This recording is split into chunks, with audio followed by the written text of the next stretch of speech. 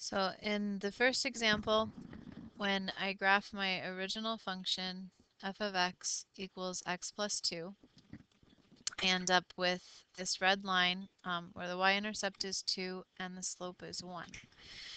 Now to sketch the transformation, I need to take that original function and shift it up 1 unit. So instead of my y-intercept being here at 2, it's going to shift the whole line up 1, and I end up with a parallel line, same slope, but different y-intercept.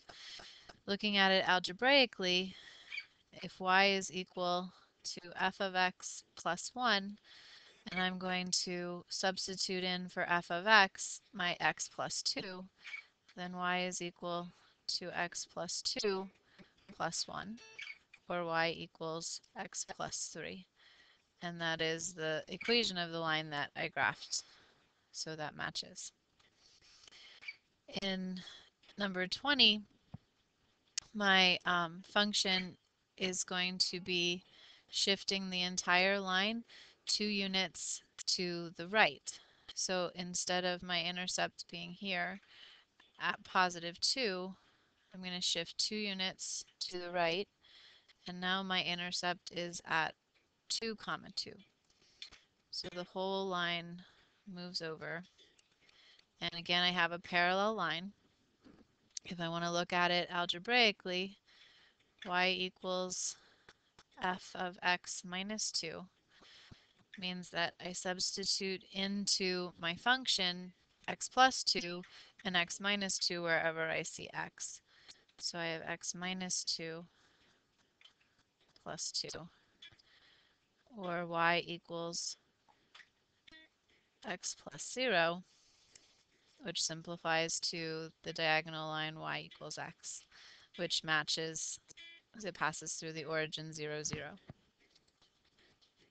In the last example, I'm taking my function and multiplying it by a negative 2.